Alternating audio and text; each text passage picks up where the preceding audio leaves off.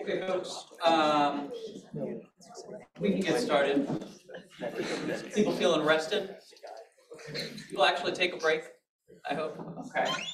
So there are a few odds and ends that I wanted to go over, and then I felt we'd just continue going through the content that's going to be of relevance for your first Lab 3 checkout. Just make sure I said record. So first thing I want to just remind people of is I'm going to be asking for your final project proposal in 1 week. So I'll put an announcement on Canvas through which you can, it'll be an assignment on Canvas through which you can submit a proposal. You can read about what that proposal should include on the course website. It's a couple of pages that describes the idea and an approximate plan for how you're going to actualize that idea. Given the proximity of the deadline, does anyone want to talk about final projects or final project ideas? Does anyone know what they're doing? No. Not yet. Does anyone have an idea of what they might do? Yeah? Do you want to share it? You don't have to. Oh, we were thinking, can we schedule a meeting with you? Yes, sure. Yeah. If anybody wants to schedule a meeting to talk through an idea, that'd be fine. Or we can just talk through it in lab. We went over a bunch in lecture the other day. Yeah. I like the ant one. That one seemed nice. The ant one? Yeah, the ant colony optimization visualization. I think that'd be really cool. As many of you are likely aware, there's a version of the Pico called the Pico W. Are these still hard to get, Bruce? I haven't actually looked on. Sure, they're usually available on DigiKey. Okay, so there are a bunch of these available. If anybody wanted to do a final project that had sort of an IoT flavor to it, these Pico Ws are exactly the same Picos we've been using, with the addition of a Wi-Fi chip, so that you can give your projects Wi-Fi connectivity. If that kind of thing appeals to anybody, there are a bunch of great projects you could do with that capability, and also, if you did a good job documenting that Wi-Fi capability, it would certainly become a part of this course documentation. I think in coming years it'd be pretty cool to do an IoT flavored lab in this class using the W. I just didn't get to it this year. Okay. Anything else people want to mention, talk about? Yeah. What's the budget for the final project? Budget for the final project is usually what, $125?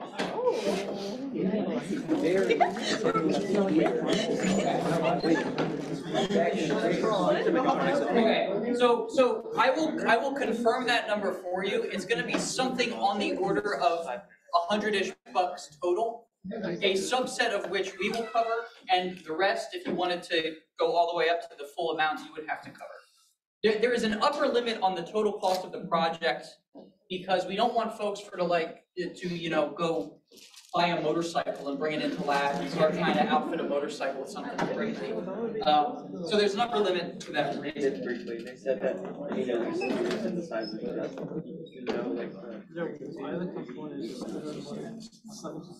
Second, let me bring this back. I think the ant one would be fun. Like we just draw and make a different it would be like an optimization one as well to make it. Okay.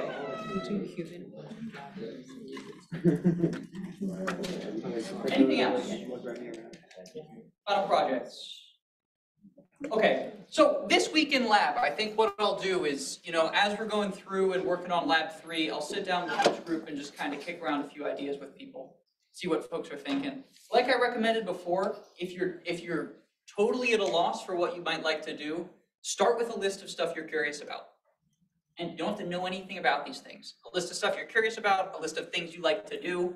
It doesn't have to be related to engineering at all. We can likely come up with some sort of a project that would allow for you to explore that hobby or learn more about that thing that you're interested in. Okay, if anything occurs to anyone, just let me know. But in that case, I want to just remind you what we were doing. So we started last week going through the content that's going to be relevant for your first week's checkout. I'll just remind you that your first week's checkout involves building the motor circuit and interfacing the motor with that circuit, and doing open loop control of the motor through that circuit, which is to say, you specify a duty cycle to your PWM input to the motor, and then that makes the motor turn. And then there's going to be some expectation on data visualization as well. So you'll be asked to interface the sensor with the processor, and put the complementary filter output up on the VGA screen. So last time, let me just pull up the course website. Last time what we talked about was the motor circuit that you're going to be building.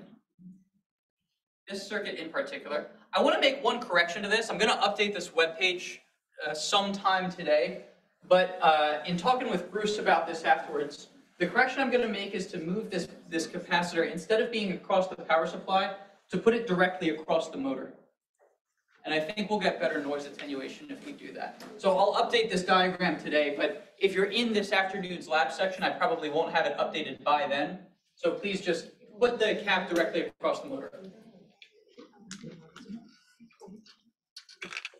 Oh, there was something else I wanted to mention. Was Michael in here? Yeah. So Michael figured out how to overclock this thing to 428 megahertz.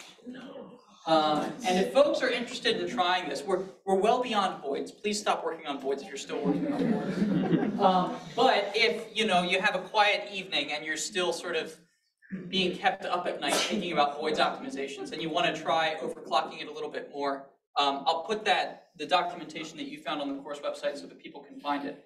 The trick, as it turns out, is the interface to the external flash where your program memory lives. Remember that when you program the Pico, your program code is going onto that external flash memory and is being communicated to some local cache on board the RP20, or on board that communicates directly with the ARMS via this QSPI channel.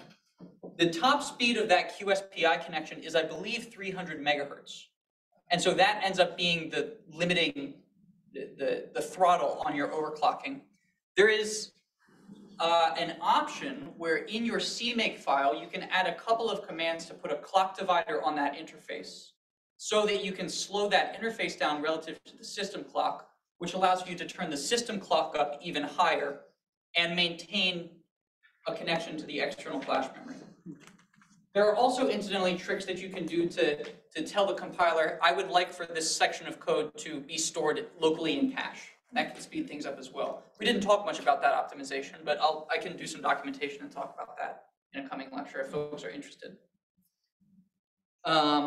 Okay, so unless there are any other questions, I'm going to carry on with this conversation about Lab 3. The first thing that I'll mention is you're asked to do the mechanical construction of this ARM this week, and that whole process is documented on this webpage.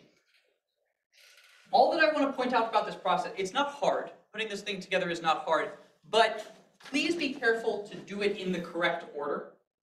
And the only reason for that is all of the connections for this thing are mechanical, and that's so that we can put it together and take it apart a bunch of times easily. But if you put this together in the wrong order, you can put it together in such a way that you can't take it apart again. That would be annoying. So for instance, if you attach the motor in a certain way with your wing nuts on one side instead of the other side, and then you pop the reaction wheel on, suddenly you can no longer get to the wing nuts to actually remove the thing. And then the other thing that I wanted to mention about the mechanical construction is everything is held together via nuts and bolts and wing nuts and such, with the exception of the reaction wheel, which is press fit onto the motor here. So there's a little interface there for the motor, and we press fit the reaction wheel onto that. I just want to warn you that that is a tight fit. It will fit, but it's quite a tight fit. And if you'd like to make it a little bit easier to get it on, I have a bunch of files in the lab, and you can just file out that socket a little bit further, and you'll be able to slide it in a little easier. Or alternatively, a suggestion from Smith Charles, who designed these wheels for us. Something he suggested also is if you take a pencil and just color the inside of the socket with the pencil, graphite is a dry lubricant, and it'll help it slide on a bit better. So that's something else you might try. Once you get it on, please don't take it off. And the only reason for that is experimentation shows that it's kind of easy, given the tightness of this connection, to just rip the wheel apart. So I will carefully remove them at the end of the semester, but once, just given the number that we have, once you press fit it on, just leave it on, and we'll find a place to store it. Okay. Questions about this? I'll have everything sort of arrayed on the soldering bench so that you can just come up and grab stuff. Okay, and I laser cut 50 of these arms this weekend, so we should have plenty. So in that case, what I want to talk about next is the pulse width modulation peripheral on the RP2040. Let me just pull up the data sheet. I'm going to talk about this from the data sheet. So let me just briefly remind you, I've been trying to sort of revisit this diagram now and again throughout the semester just to keep stepping back and reminding ourselves what we're doing here. What we're doing in this class generally is just kind of walking through the various hardware peripherals and bells and whistles that are available in here. And at this point, after having completed Lab 2, we've experimented with both processors, because most of you did multi-core stuff for Lab 2. You all definitely did it for Lab 1, so we've experimented with both processors. You've at least been exposed to the DMA channels, whether or not you've manipulated these yourself or not. Okay, but perhaps you will in a final project, but you've been exposed to how this DMA works. You're obviously interacting with all the memory here. We talked extensively about these PIO coprocessors. This is how we're driving the VGA screen. It's PIO processors and some DMA channels as our interface to the VGA. We've talked through the ADC in Lab 1. We've talked through the UART. We've talked through the SPI channel. That's how we communicated to the DAC in Lab 1. We've talked through the GPIO manipulation. Many of you have played a little bit with the PLL for overclocking, so we've talked a little bit about that. What I want to talk about today is the pulse width modulation hardware peripheral here, which we haven't gotten to yet. And you'll be relieved to learn after having spent the last week or so really down in the weeds with this PIO subsystem. PWM is mercifully simple. So we'll talk, there's a few interesting features of this that I think warrants me actually talking about it, some vocabulary that's specific to this architecture that I think is worth me going through, but it's really rather simple. So we'll talk through this for Lab 3, and then the sensor that we're using, it's the MPU 6050, it's an accelerometer and a gyroscope. The interface to that sensor is an I2C interface. So we'll also talk through I2C for Lab 3. I might have chosen a different sensor with, an SPI peripheral or interface or something, but I chose this in part because it has an I2C interface, simply because then it's a good excuse for us to cover this peripheral in addition to the other ones. So, with all that said, let me go to the pulse width modulation chapter here, which is right here. Oh, look at how mercifully short. Okay, let's look at the pulse width modulation chapter. So, on the RP2040, you can send a pulse width modulation signal out to any of the GPIO ports. So you can map a pulse width modulation signal to any GPIO port. That said, you cannot map 30 independent PWM signals to all of the different GPIO ports. What you have are 8 what they call PWM slices. Why they chose to use the word slices, I'm not sure. I'm not sure why that's the case. But there are 8 PWM slices that are fully independent. So these are fully independent pieces of PWM peripheral that you can configure totally independently. With 8 of these slices, each of those slices can drive 2 PWM output signals through 2 GPIO ports.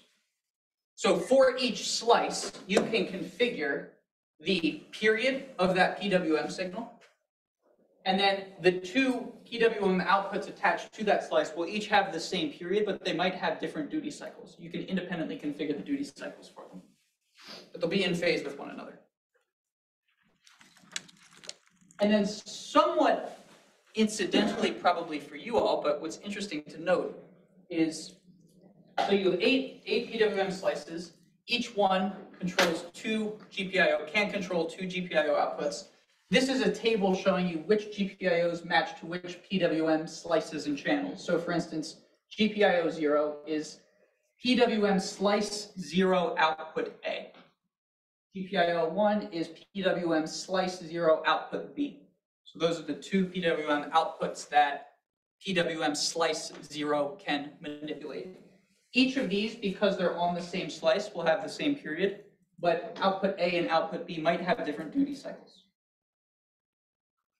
So in lab 3, you could set this up however you want to set it up. You might choose to set up, you need 2 PWM outputs to control the H bridge that drives the motor, right? So you might choose to have one of those PWM outputs on one slice and another one on the other slice. It seems like the easiest thing to do to me is you choose 2 GPIO outputs that are on the same PWM slice. Then you know that those 2 PWM signals are in phase with one another, and you can independently modulate the duty cycles of each of them to control the speed and direction of the motor. That means I think the easiest path forward. We'll look at that in code in just a second. But okay, so GPIO 0 is slice 0 output A, 1 is slice 0 output B, GPIO 2 is slice 1 output A, and so on and so on and so on, all the way up to GPIO 15. And then what this data sheet tells us is this whole table then repeats for the rest of the GPIO outputs. So for instance, GPIO 16 is also PWM channel or slice 0 output A, 17 is slice 0 output B. So for PWM slice 0, you could map its A output to either GPIO 0 or GPIO 16 or both. And if you map it to both, then an identical PWM signal appears on both the GPIO outputs. You can't control them independently. They'll have the same period, they'll have the same duty cycle, but you get the same PWM output on both GPIOs. Maybe that's useful. I don't know, I'm trying to come up for applications where maybe that's useful. If you want to guarantee that the PWM signal that you're sending to 2 things, maybe it's 2 motors or whatever it may be, are the same, that's kind of a handy feature. Or maybe you just keep one always hooked up to a scope pro or something. I don't know, maybe that's handy.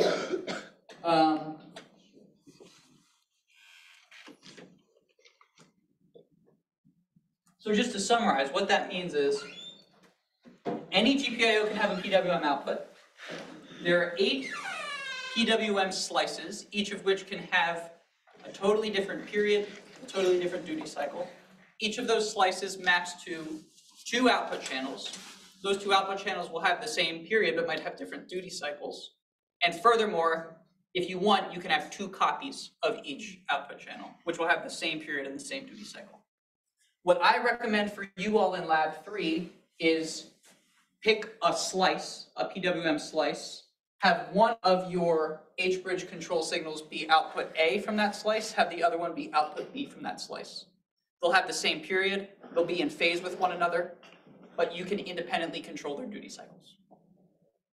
That, I think, is the easiest way to set things up, because then you can set up an interrupt to fire every time you complete a PWM period, and you know that you've completed a period on both channels. You know that they're in phase. So in that interrupt service routine, you can go in and modify the duty cycle of each one, and you're doing so synchronously with one another.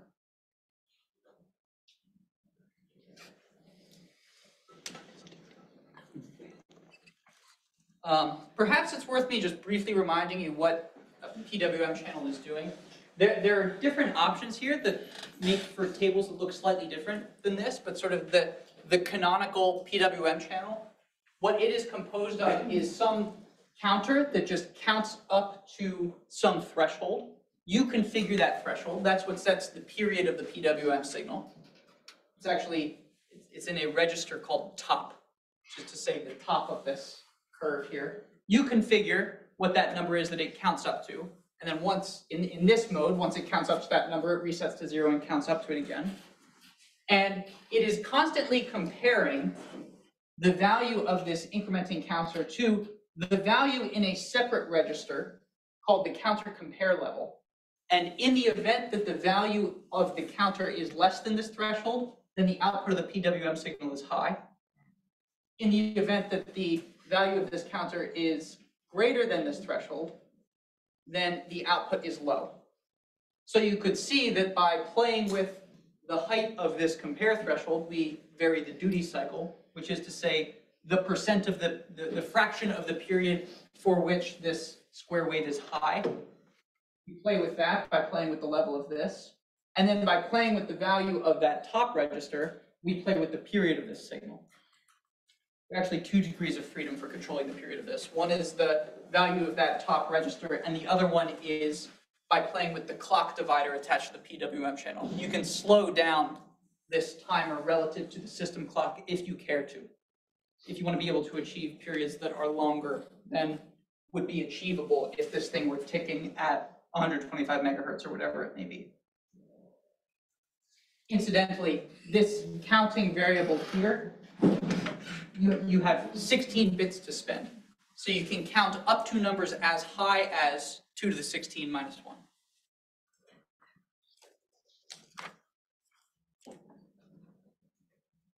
So sort of 3 degrees of freedom here. Value of this, and clock divider. And with those 3 degrees of freedom, you specify the period of this square wave, the duty cycle of this square wave.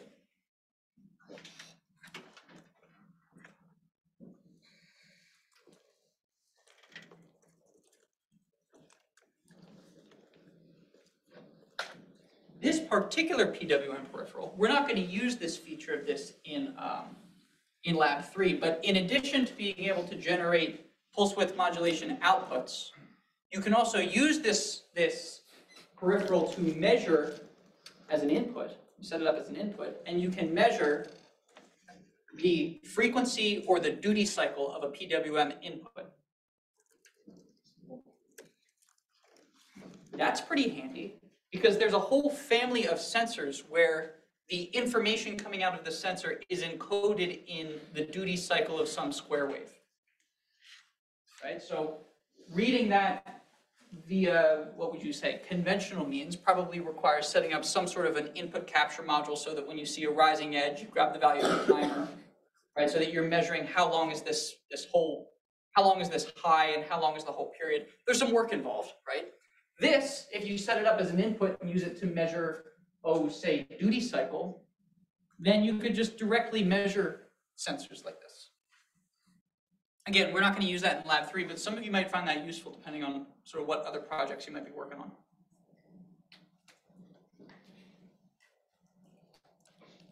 on. Each of these slices has a DMA interface and an interrupt interface. We're going to be using the interrupt interface. What we're going to be doing in Lab 3 is setting up a slice of this PWM channel with 2 outputs for controlling the H bridge. And every time we complete one period of that PWM output, we're going to go into an interrupt service routine, take a measurement off the sensor, compute a control input, which looks like a modification of the duty cycle, modify the duty cycle, and then wait and do it again the next time we complete one period of the square wave. And our PWM signal is going to be running at 1 kilohertz, right? So we have plenty of time to get in and out of interrupts there. It's not some crazy high frequency square wave, it's a kilohertz.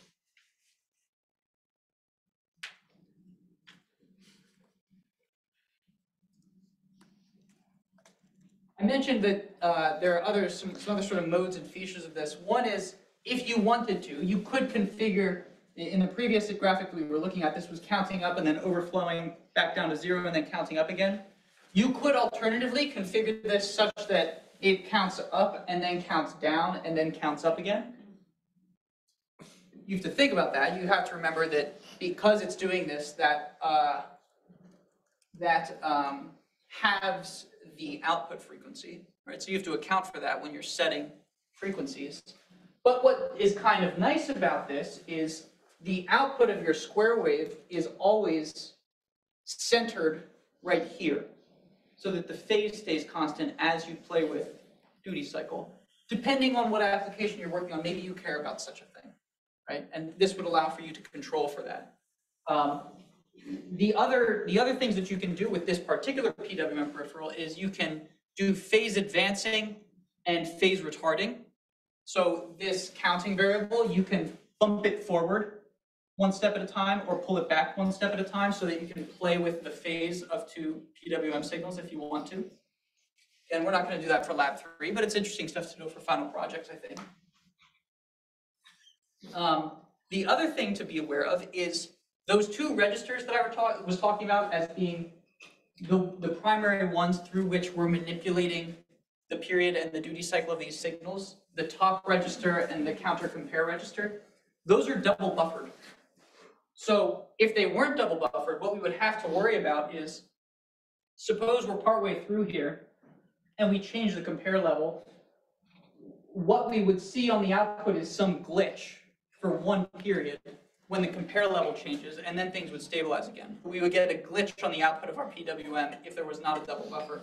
And we'd see a similar glitch in the event that we changed the value of that top register. And so we'd see a glitch like this, where it's moving along, and then because we move this, we see a funny thing happen on the output here. Because these are double buffered, there's actually 2 copies of the top register, 2 copies of the counter compare register. What that means is you can go in and modify one or the other of them, and that modification doesn't take effect until one period of this output waveform has completed, which is to say on falling edges. So that means you never get glitches on the output. It's a really nice feature, actually.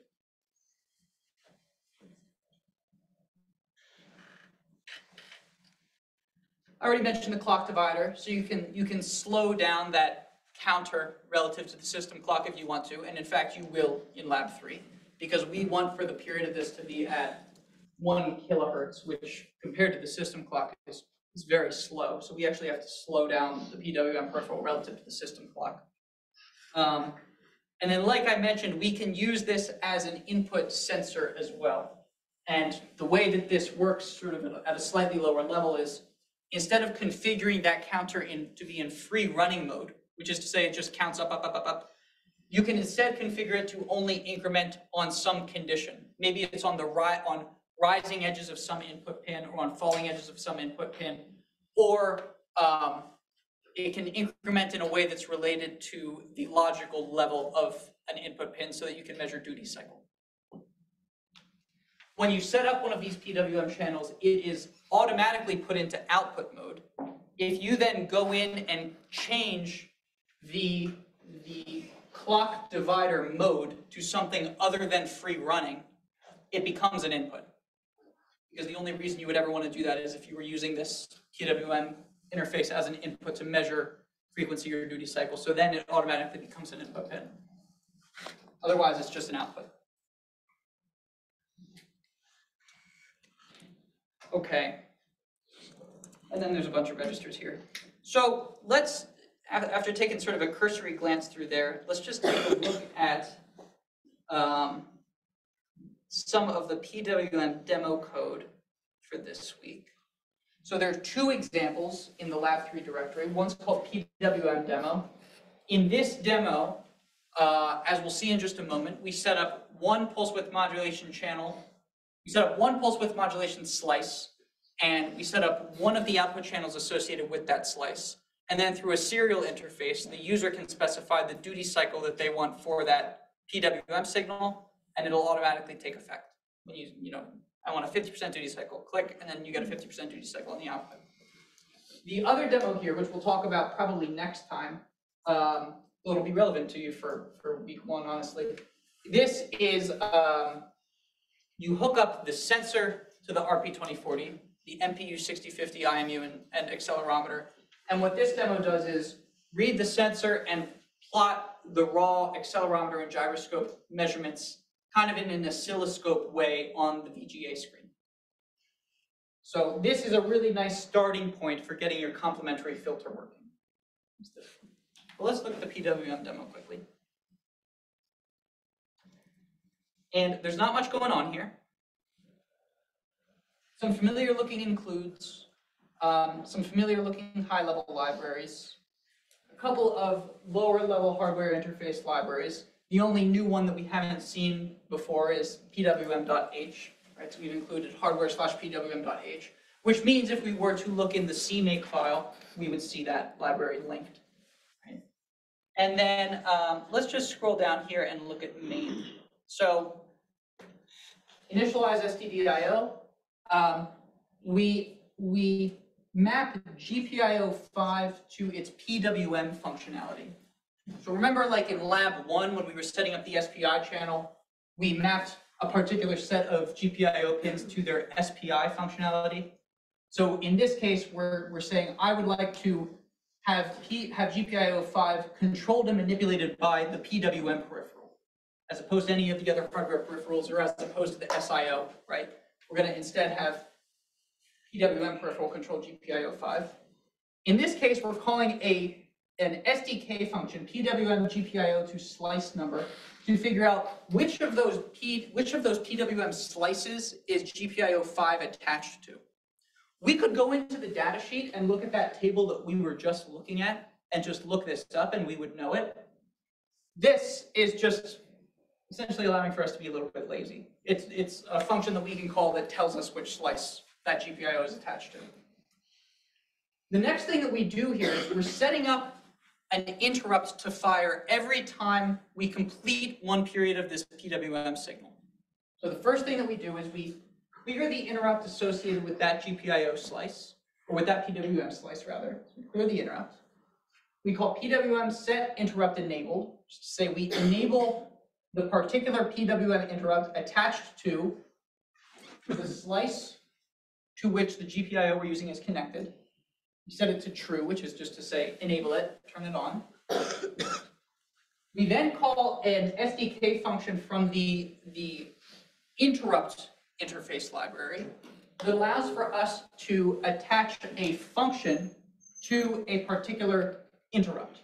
So in this case, the particular interrupt is PWM wrap, which is to say this is the interrupt that gets fired when the PWM signal wraps. The counter counts all the way up and then goes back to 0. So that's the name of the interrupt. This is something from the data sheet. And what we're saying is every time you see this interrupt get thrown, call this function, which we'll look at in just a second, but it's declared right up here. So that every time we complete one period of the PWM, we're going to call this function that we'll look at in just a second.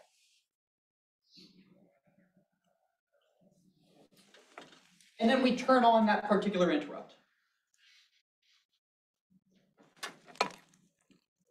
We then do some configuration of this particular PWM output. So in particular, we're setting the wrap value. This is that top register, right? So we're setting the value at which we would like for the counter to stop counting up and reset and start counting again.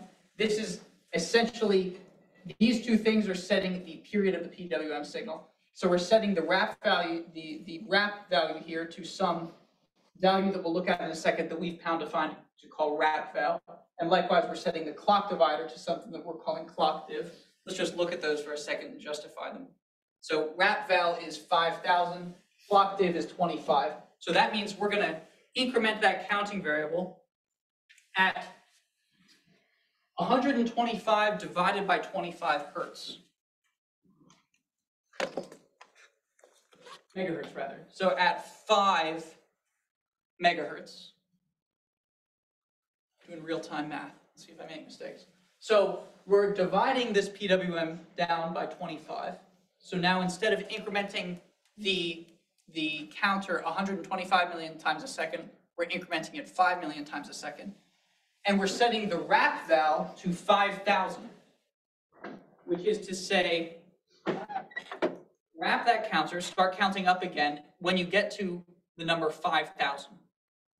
So that's let's see, that's 125 million, 1, 2, 3, 4, 5, 6, divided by 25, divided by 5,000 is 1 kilohertz.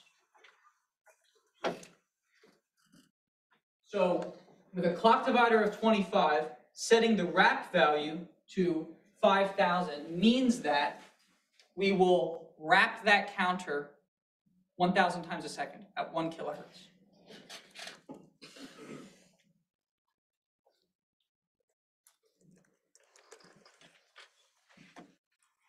We then call another SDK function, PWM set channel level. This is configuring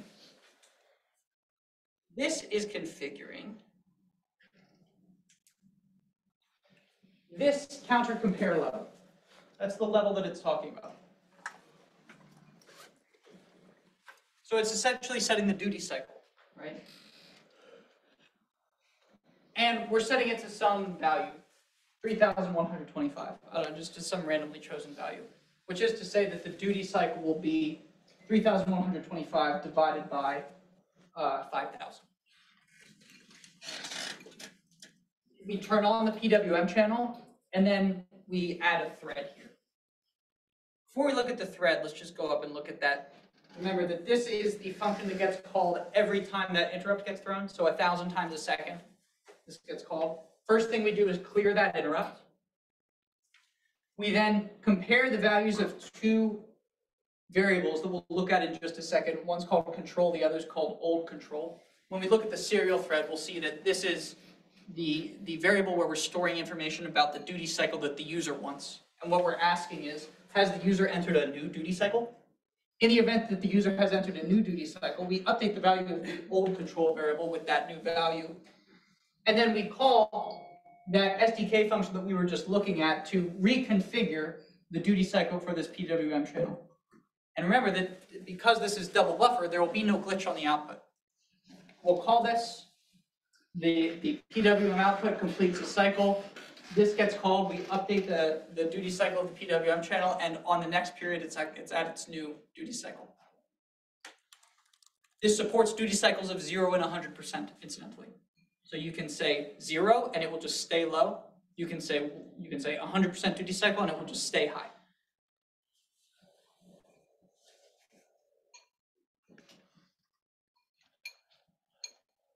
And then there's one thread in this project. Obviously starts with the PT begin, ends with the PT end. We have one static int declared in here called test in. We're prompting the user for a number between 0 and 5,000. Why a number between 0 and 5,000? Because remember that we set our wrap value to 5,000, so we're counting up as high as 5,000. So the user can set the value of that counter compare register to some number in that range. So we're asking for a number between 0 and 5,000. Do a serial write. Remember that this is the non-blocking printf. Do a serial read, which is the non-blocking macro for doing user input. The user specifies some number. We take that number, which ends up landing in PT serial in buffer, and we put it into the test in static int. We do a quick check here to see if the user has given us an out of range number. If it's greater than 5,000, just don't do anything with it. If it's less than 0, just don't do anything with it. Otherwise, set the value of this variable control equal to the value that the user just input. Once the value of control gets updated, this condition will be satisfied, assuming that we've entered some different value. This condition will be satisfied.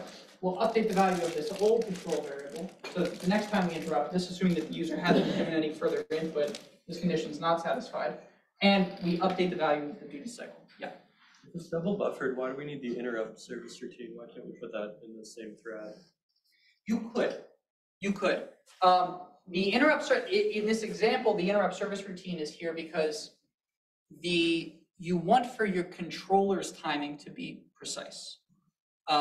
So this is setting us up to move in that direction. So this, as I just mentioned, this is configuring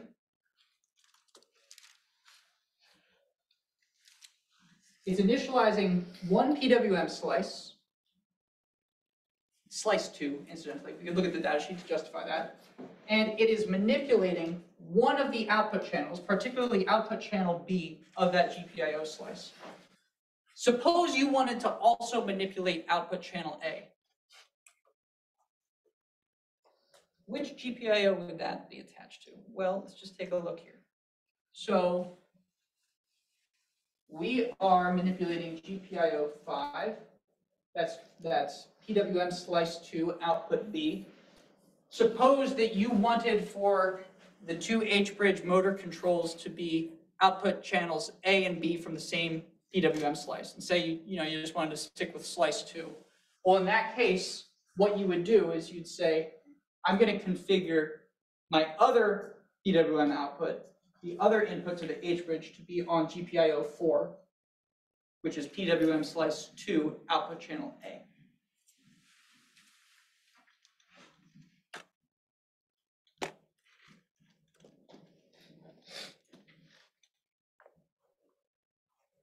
That makes sense. Okay. So for our purposes, for a PWM signal, there's 2 degrees of freedom that we care about. There's period and there's duty cycle. You set up the period once and that never changes. And you set it up in particular by configuring the clock divider and the wrap value such that your counting variable wraps 1,000 times a second. We're gonna control these motors at a kilohertz, right? So it's those 2 parameters that configure the period of the pulse width modulation output. And then the duty cycle is your control input, right? So in this example that we just looked at, the user enters some value for the duty cycle and just automatically gets set to be whatever you entered it for it to be. Ultimately, in lab 3, that will be a number that is computed via a PID controller. So what you will do is you're going to use the accelerometer and gyroscope to figure out what angle the arm is presently sitting at. You look at the difference between the current arm angle and the desired arm angle, just straight up.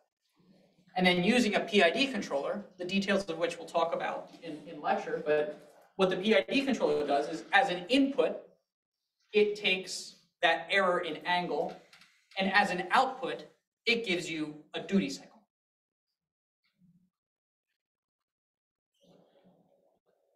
A duty cycle and sine, right? Which is to say, I want for the motor to spin this fast and in this direction.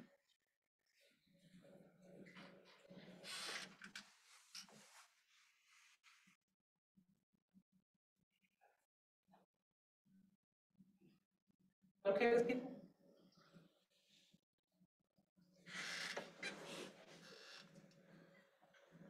I can't tell if people are bored because this is so easy, or just like,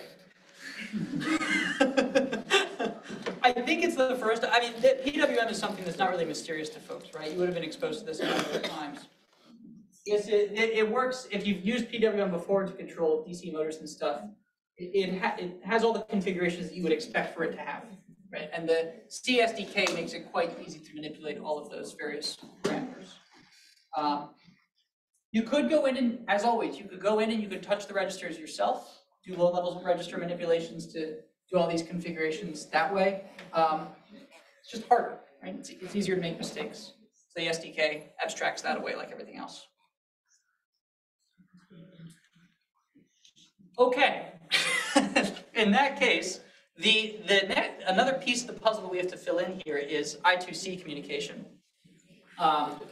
And this, kind of like SPI, kind of like UART, there's 2 conversations to be had here. One is, how does the I2C protocol work? Forget about the RP2040, just, how is it that I2C actually works? What's the protocol? And then, what does I2C on the RP2040 look like? So I think probably what makes sense is to have the conversation about the protocol first, and then look at the RP2040 documentation and some examples to see how we manipulate the I2C peripheral on this particular chip. So we're gonna run out of time partway through this conversation, and that's okay, we'll just pick it up next time. But let me start by introducing it by showing you a picture that is sort of reminiscent to the one that I showed you for SPI.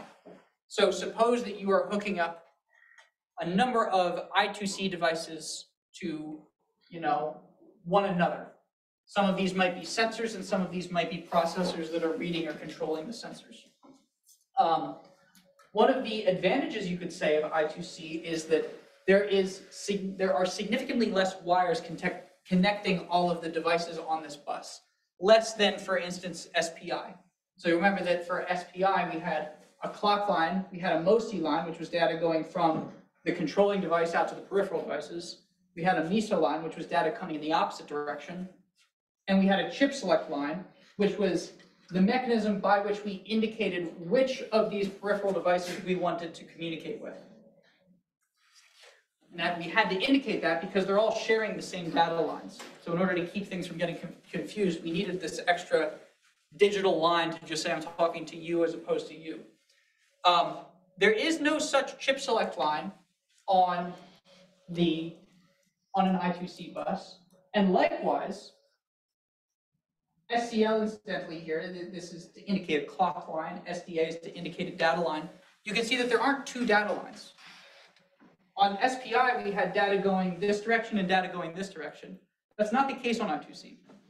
There's only one data line, which perhaps suggests a true fact about this, which is it's not full duplex. Remember, SPI, we sent data this way and this way simultaneously, and in fact, we had to. That's baked into the way that the SPI protocol works, is that you're communicating data in both directions all the time. I2C, say controller 2 here wants to talk to, I don't know, peripheral 1, it'll send a message that's received by everybody that says, I would like to communicate with peripheral 1.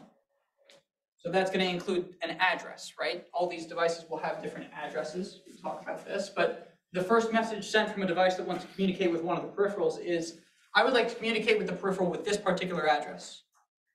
That will be received by all these peripherals, but only the one with that address will respond. And we'll talk about the mechanism by which that response occurs. And then there's a series of back and forth exchanges between the controlling device and the peripheral device, where data is sent this way, and it's sent this way, and it's sent this way, right? So what that correctly suggests is this is going to be slower than SPI, right? Because we have to negotiate communication back and forth across a shared data line. So you might call the reduced number of required I/O ports, perhaps that's an advantage of I2C over SPI, right? The speed, you might call a disadvantage of I2C over SPI. The other thing that we'll see here in just a moment is I find I2C a little bit trickier to debug on the scope.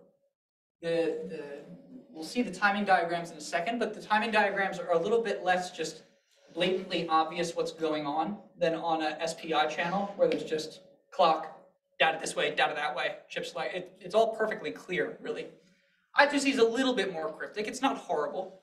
And I'll mention, incidentally, that each of your benches has two scopes. There's the scope that everybody's been using, and then there's that little blue Pico scope, which is all software controlled. That has a serial decoder on it. So if you want to debug an I2C interface, that can be a handy tool. It'll decode all the waveforms into actual messages.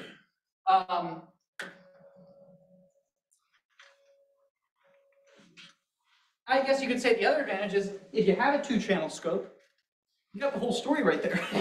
SPI, you kind of need like a 4-channel scope to see the whole picture, but two-channel scope on an I2C bus, you kind of got the whole picture of what's going on. Okay. So, what does an I2C transaction look like? Okay, so what you can see is that by default, both the clock and data lines are being gently pulled high by pull-up resistors, right? So when no communication is taking place, both clock and data are high. And then suppose one of these controlling devices wants to communicate with a peripheral. The way that it says, I am taking control of the bus now, is with a start condition. What a start condition looks like is the data line transitioning from high to low while the clock line remains high. That is a start condition. And when that happens, what that means is whatever device generated this start condition is now in control of the bus. Nobody else will be able to generate a start condition after one has occurred before it sees a stop condition, which I'll talk about in just a moment, but that is the signal that releases the bus to other devices to do communication. Okay? So this is the start condition. Say two controlling devices both try to do a transaction. Whichever one gets this condition done first wins. That one is just the one that gets to control the bus for a while. After this start condition occurs, all the peripherals on the bus will expect to see 9 clock pulses. 1, 2, 3, 4, 5, 6, 7, 8, 9 clock pulses. The data will be valid when the clock is high, and it changes when the clock is low. So every peripheral will look at the clock line, and when it sees logic high value, it goes and gets a bit off the data line.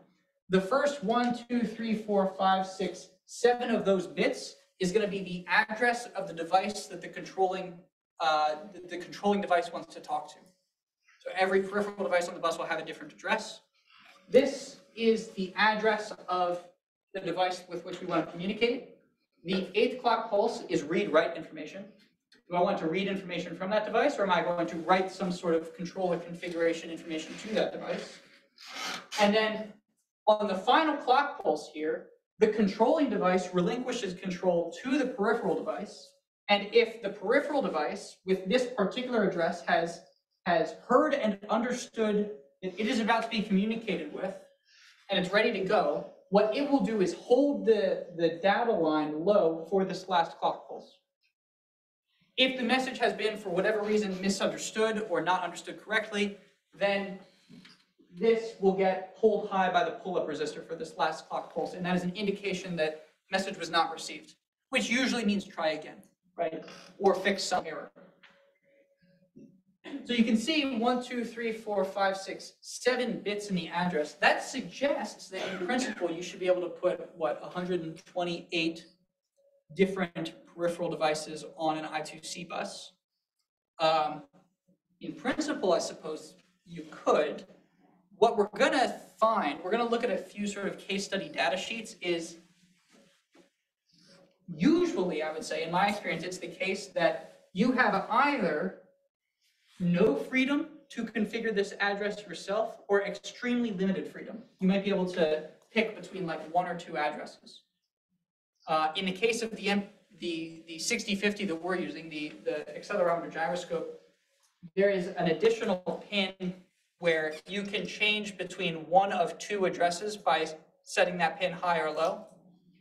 So that means that you could have up to 2 of these IMUs on the same I2C bus, but not more, because then devices would have the same address. And there are a lot of other devices that have no configuration at all. It's whatever address you're stuck with. And by the way, if you buy device A and that manufacturer happens to have chosen the same default address as device B, you can't put them on the same I2C bus. Unless you implement something like a chip select, in which case you're kind of losing the advantage of I2C to begin with, right? So yeah, in principle, this suggests a whole lot of stuff could go on these buses. In practice, you got to read the data sheets to see how much freedom you actually have over changing the addresses of the devices that you want to talk to. Okay, we'll continue this conversation next time.